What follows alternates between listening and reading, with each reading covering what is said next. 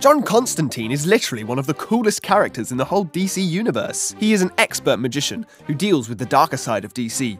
Now, his magic alone makes him one of the strongest characters in the DC universe, but did you know that he also has a silver tongue? Meaning he has the ability to just talk his way out of some real tight situations. We've seen that happen in the comics multiple times where he simply uses his talking skills to stall the fight until his backup arrives. John Constantine used his silver tongue to such an extent that he manipulated powerful demons like puppets. And if that doesn't sound too appealing, then let me tell you that he even manipulated God himself to his advantage. Finally, a worthy opponent to Naruto's Talk no Jutsu! Subscribe for more.